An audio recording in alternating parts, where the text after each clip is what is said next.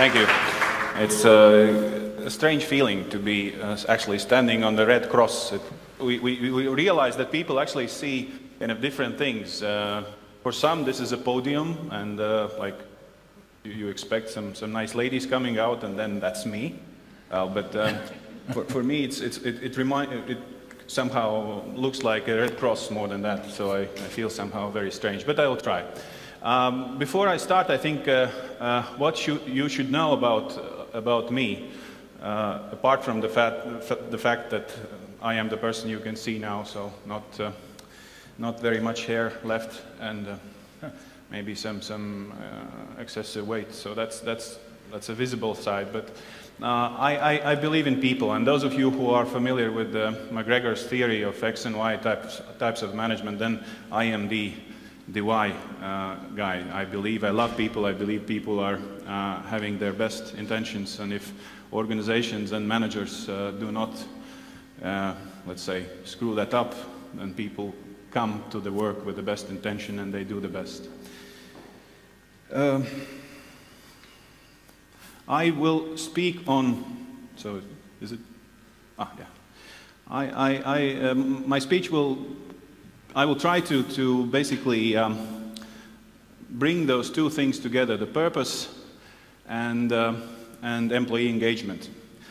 Talking about the purpose, it's like, I think it has been with the humanity forever. So since any written sources of history, people have always asked the question, why? So why I'm here, what I'm doing here, what's the purpose of my life? And only recently, the purpose has become more of a buzzword also in business and management related topics that people are covering. So let's say first I was thinking when it actually started for me, and it goes back to 2005, I think, when after attending a conference in London, I bought and read a book by an American thinker, Daniel Pink, the Whole New Mind. I believe many of you have read that book. And then, apart from many other interesting things, what Dan mentioned in the book was the future competencies or future expectations towards leaders and people in the organizations. And there were 6 things in that story: design, storytelling, game, symphony. What was the 5th one? Somebody can help me? And then the last one was meaning, or actually it's the substitute for the word purpose.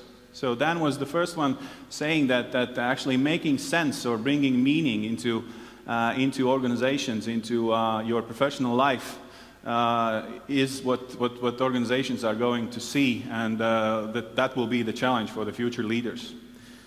I didn't start my clock, sorry. I think it's very personal. I mean, the purpose cannot, although we are talking about like big things.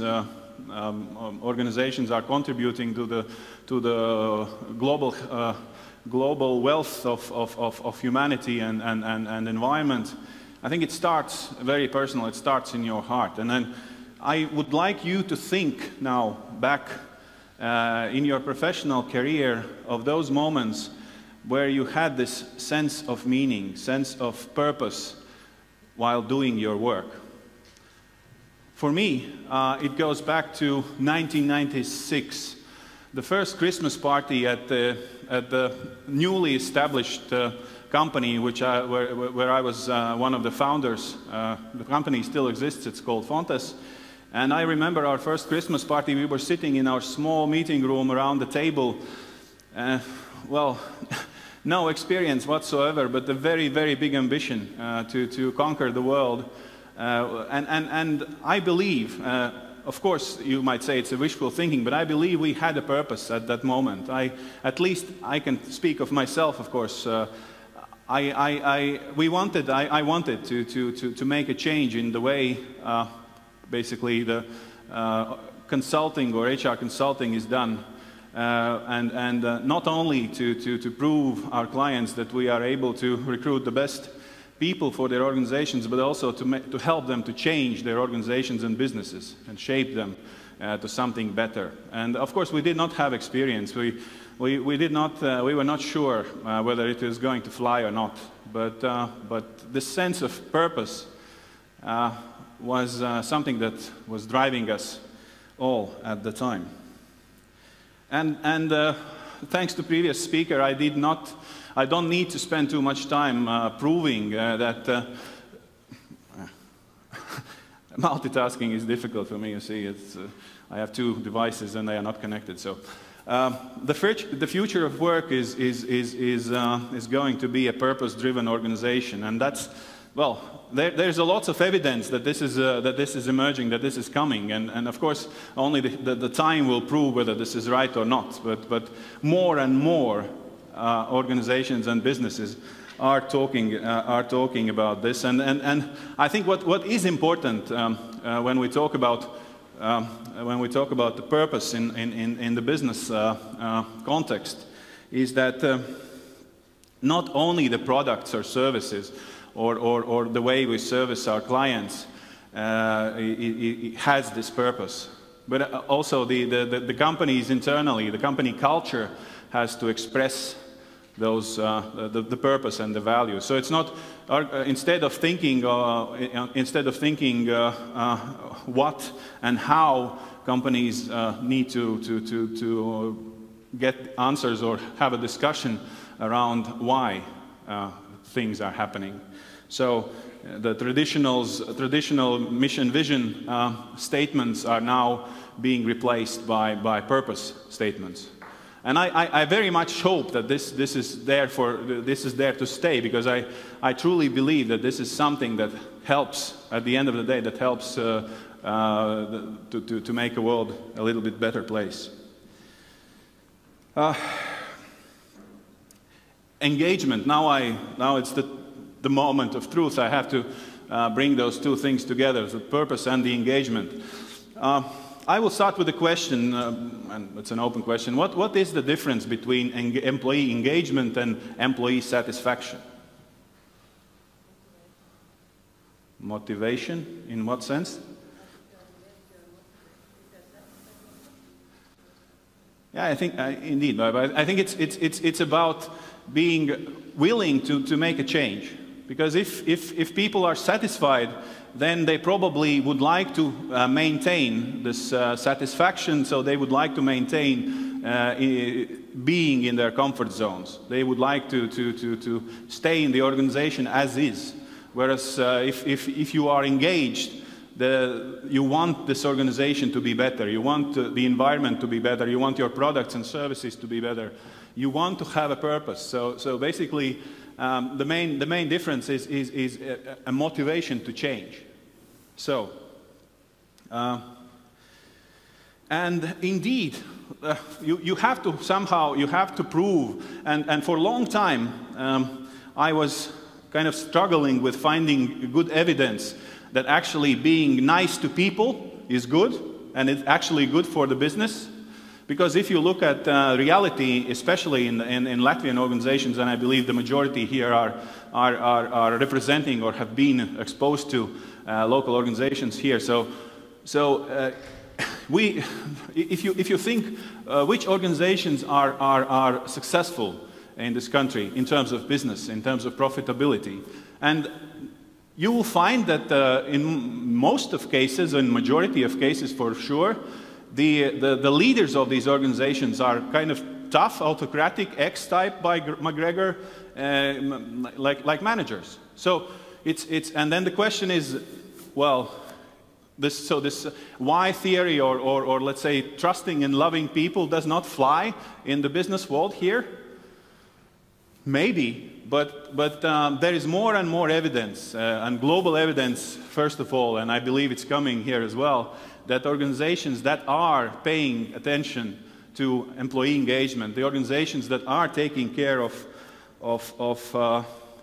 making people feel well, are actually more productive at the end of the day in the longer run, and there is loads of research now showing that. So they are more creative, and they bring more satisfaction, both in terms of customer satisfaction as well as in terms of employee satisfaction with the place and the work content that they do. So I think that is a very, very important change maybe that we are going to face. And of course, unless there will be more examples of good, let's say, success stories in here, then no, it will be just me speaking. But on the other hand, if you think you are, again, most of you or many of you are coming from communications, marketing industry, so especially those creative industries or no, how shall I call them? Communication-related industries. They are much more exposed to a need to attract people whose creativity, whose engagement levels are higher. So I think it starts with industries like yours in many cases, and then I hope will grow out of that. I have developed a magic formula of an employee engagement, and it consists of three major pillars or three major elements. First of them is involvement, so you need to involve people to make them engaged. So you need to involve them in a way that you make them part of the information exchange, you make them part of discussing issues, and also make them part of making decisions. Second one is empowerment. It means that you delegate, you give right to decide, you give the freedom to act to people, and that is also very important. And the last but not least important is this making sense, or actually delivering or bringing purpose into their working lives. And interestingly enough, these factors are, and this is again based on lots of research, with the younger generations, so the millennials and Generation Z, Generation Y and Generation Z, as they are called, those factors are becoming more and more important. It's really, we are talking about not only the corporate citizenship, so people within organizations expect them to be treated in this way, respected in this way, but also from the client side, from the society side, the global citizenship. Actually, Jeremy talked about as well. So there is this kind of expectation that organizations will obey these changes.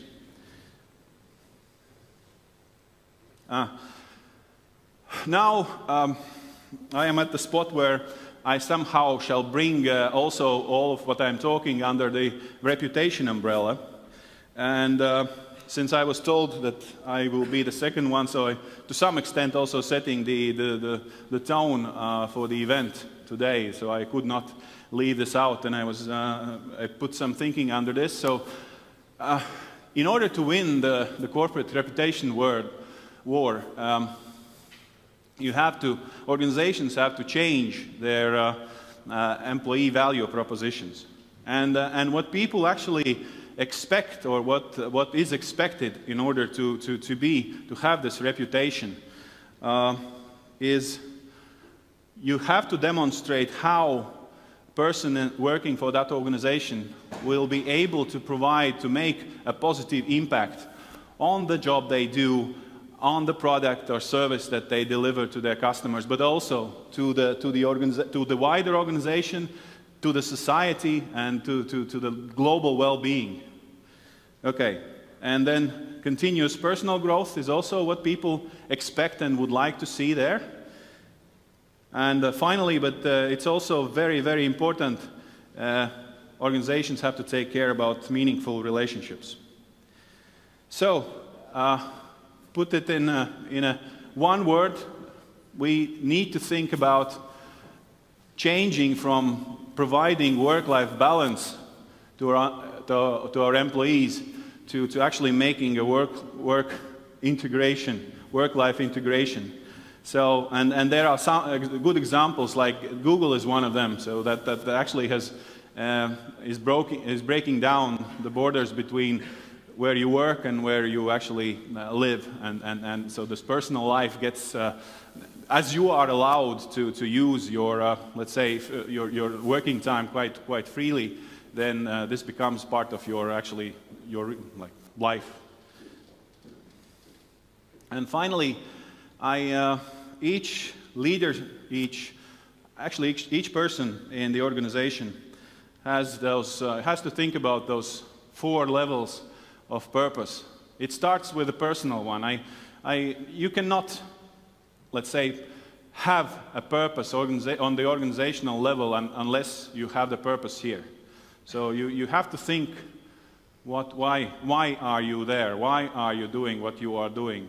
And then a team, especially if you are in a leadership role, you have a team. So what's in there for your team?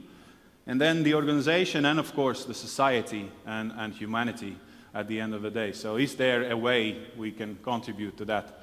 And thus you will become a better player, you will become more sustainable, and you will be able to survive the global challenge. So, and my last question is, what gives you purpose? Thank you.